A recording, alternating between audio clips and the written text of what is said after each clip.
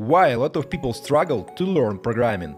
They dedicate a lot of time spending late nights, but still get a slow progress. Okay, is it even possible to do something less and achieve more? The less you do, the more you do. I had always been a skeptic about this statement. From childhood, my mother and teachers taught me I have to study and work hard if I want to succeed in life. This algorithm literally says working hard equal better results. And this was so integrated into my brain for a long time that it was almost impossible to imagine any other results for me. But when I grew up, I quickly realized success doesn't work like this. The most successful people on the planet in any field are not the most hard workers. And decoding is not the exception. So how can you learn programming faster? My name is Daniel, and today we will talk about how to study smart, not hard, and convert it to real-life examples into programming field. Let's go! Brain capacity. Let's talk about your brain, and let's compare it with the phone battery. As you know, the battery has a fixed capacity during the day. It has its own power, and brain power decides how focused you are when you are trying to learn something complex. Brain power is also a force that affects how quickly time feels to pass after waking up. And it's not the same throughout the day. It means in the morning we can have much better brain performance compared to later in the day. And the later it is on the day, the less energy we can spend. It's something similar to when your phone goes into power saving mode, when it's 20% left. That's why it's so important to use the first 4 to 5 hours of your day for the most important tasks. That's why schools and universities have lessons in the morning. Unfortunately, I was the person who always grabbed his phone first thing in the morning. Opened Instagram and time stopped for me. Because I have a flexible working time, I was guilty on spending my morning time on really stupid things. Before I knew it, sometimes even 2 or more hours could pass, and I didn't even start my day. Soon I learned that these early waking hours are very important, because at this time the rational thinking part of my brain is still asleep. We are less likely to overthink and stress during this time, and this can help us get into this state that they call Wu Wei in the Chinese philosophy of Taoism, or in English it's simply called the flow. The flow. What's the way to get good at subjects like maths, computer science or programming? Well, if you want a fast and easy way to learn, you should check out brilliant.org. It's pretty cool and can help you learn stuff quicker, much quicker. And you know what's awesome?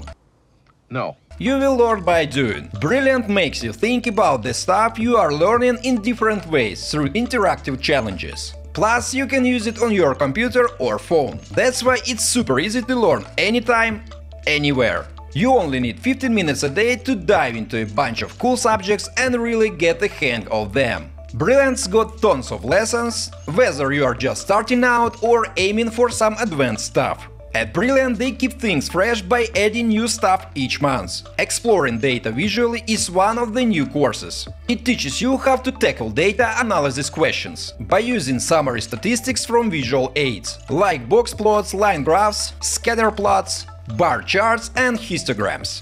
And what about interactive challenges? They are like your secret weapon for solving real-life problems and getting the hang of those tricky concepts. No matter why you want to become better at STEAM subjects, whether it's for your job, getting better grades, or just picking up coding skills, you can visit brilliant.org/Daniel. Here you can try everything Brilliant offers for free for a whole month. Or you can simply click in the link in the description. The first 200 of you who do it will get 20% off Brilliant's annual premium subscription. Think about it. First of all, let me introduce you to the flow. It's a high-performance state people usually get into when they really enjoy what they are doing. In the flow, your performance is much more higher than usually. You don't have to force anything, and every next thing comes as a natural continuation of the previous one. You may have felt like this when you met somebody you were interested in. You felt like the conversation flew by itself. The connection was real, and you didn't even think of touching your phone. Has anything like that ever happened to you? Feel free to comment below and share your flow moments with us. I usually use the flow when I code or manage tasks in my company. Due to this flow state, I also tend to become max productive and spend way less time on a task that takes other hours to complete. In the flow, I literally sometimes don't want even take the breaks. But how to get this flow state? And is it easy? And my answer here, it depends on your routine and habits. Let me explain. Prioritize the early hours. Guys, if you found this video useful, please press the like button. It helps me create more videos for you. So, in order to get to the flow mode, start the important part of the project or tutorial video right after you wake up. Wake up! Wake up! You remember I was saying about the brain capacity, right? When I wake up to do my morning routine, and after this, the first thing I do is set tasks for the day. I try to avoid any kind of distractions, and especially stupid phone scrolling. The goal now is start from the task and go to the flow mode right away. I have the maximum focus in this condition and spend the first 2-3 hours of the day in the flow. When you pick the first task to work on, choose the one that motivates you, instead of taking the hardest one, and it helps you to stay engaged with next tasks. Using this method I spend a way fewer working hours to achieve the best results possible. And if you want to use it, take into account your brain power patterns. Remember about your brain capacity, because it's very similar to the way our smartphones work. Minimize distractions. Another important point you need to master to get rid of all possible distractions. Guys, to be able to stay in the flow mode as long as possible, you need to escape from these distractions. Every single phone notification literally takes away your time. After the distraction, it often takes even 10-15 minutes to get back to the flow state again. But how possible to avoid distractions in the world of distractions? Okay, there is an approach called focus distractions, which specifically aims to manage your bad habits and plan your time for them. How does it work? Set aside 2 hours of your time when you are usually less focused or less productive. For me, it's preferably the later part of the day. During this time, I can use my phone for Instagram or any other kind of activity. I can let go of the pressure to constantly check myself and just feel more relaxed, and don't feel guilty that I waste my time again. By doing this all the time, I was able to organize my distractions and limit time for them. And with time, it really helped me to become even more productive. Set specific tasks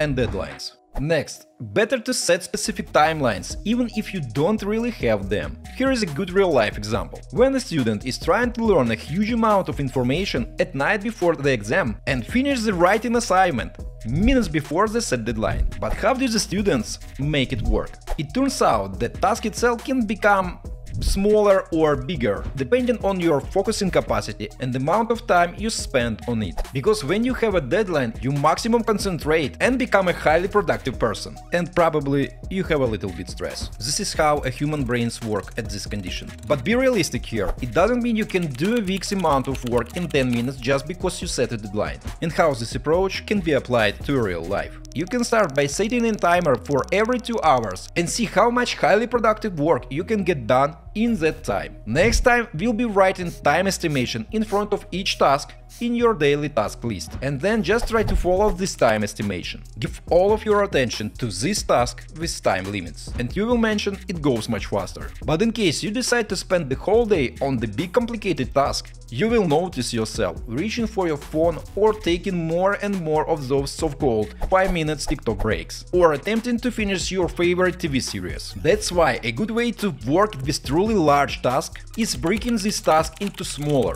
manageable parts, and just go from task to task with the necessary breaks. This approach will allow you to focus and work more efficiently. And it feels mentally much better being truly productive instead of working for 20 hours per day. Keep track of your progress. Guys, keeping a work progress journal is like having a helpful friend. It is important to keep tracking of your daily, weekly, monthly accomplishments. Every period of time you will be able to see what you have achieved, and it will boost your motivation when you have motivation gaps. Write down the tasks you have completed during the day, with the amount of time you spend on them. And then, at the end of the week, sum up, analyze, and look for the areas where you can improve your performance. By keeping a record of your progress, you can see how far you have come and what is actually going on with your productivity level. Compare it with the map that shows you the path you have traveled. This approach can really boost your motivation and give you a sense of accomplishment. Acknowledge the milestones you have reached and celebrate your achievements. Whether it's completing a difficult assignment or understanding a complex concept, take a moment to celebrate your success. It boosts your confidence and keeps you motivated to continue studying. The Work Progress Journal also helps you to stay more organized. By writing down your tasks and accomplishments, you have a clear overview of what needs to be done. Check. This way you won't waste time on unnecessary activities or feel overwhelmed by a long to-do list. Also, adjusting your study plan or task list based on your journal insights is a smart move. If you notice that you are spending too much time on one task and ignoring others, you can change your schedule. You can also make changes if you find that certain study methods are not effective for you. So the journal gives you the flexibility to adapt your approach and optimize your learning process. Use active recall technique. And last but not least, how you actually can memorize all these code rules and learn programming efficiently. I don't know, you tell me.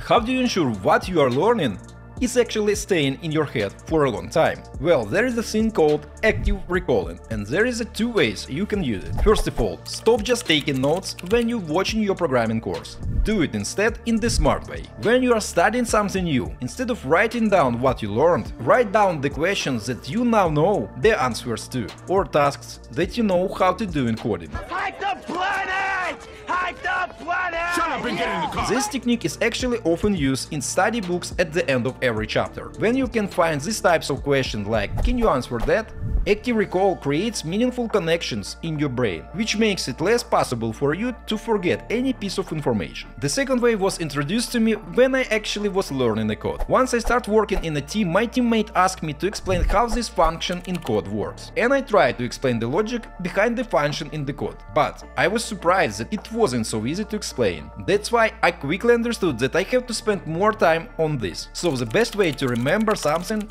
is to explain or even teach it to somebody else. In case you will try this approach, you will quickly mention some gaps in your knowledge. So just focus on it and become better. All these tips help me to be much more productive than an average person. Use the power of flow state, optimize your productive hours, minimize distractions, set clear goals, and work with active recall technique to accomplish tasks more quickly. If you found this video helpful, feel free to subscribe to my channel. And don't forget to click the like button. I make video weekly and have a lot to share, so stay linked and feel free to ask questions in the comments. Think about it.